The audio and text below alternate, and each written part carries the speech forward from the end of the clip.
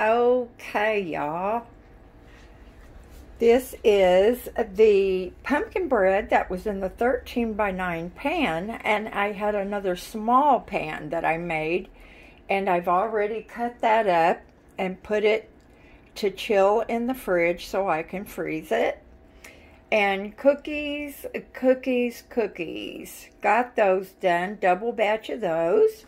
And let me see, I already have some banana bread. I say banana bread, it's pumpkin bread here in the freezer.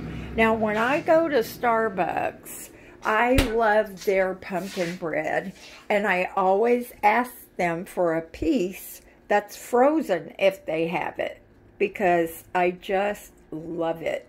By the time I sip a little bit of my frappe, it thaws out and it's cold and it is so moist and so good.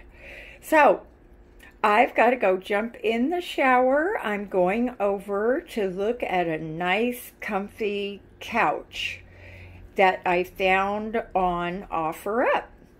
So I'm so afraid that my daughter and the babies might say, oh, we want to come for a visit, and I don't have any place for everyone to sleep. So that's it for this one, you guys.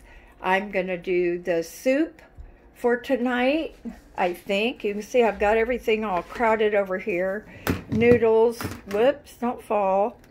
Cornbread, Sharon. I'm not going to use my little corn pone pans because they're too delicate to travel.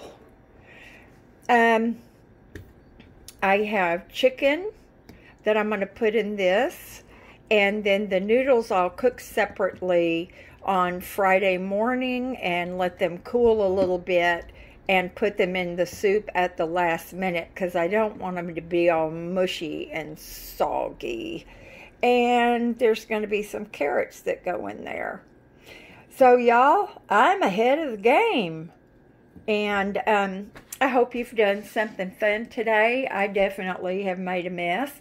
But you know what? I just figured, let me do all of this at one time and not make such a mess several days in the kitchen.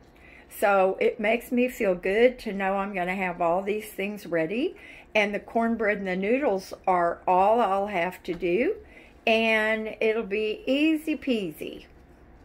I love you guys. I sure wish there were some of y'all here that we could just bang around in this little kitchen and visit and cook, and it would be so much fun. Anyway, do something fun today, and I'll talk to y'all later. Bye now.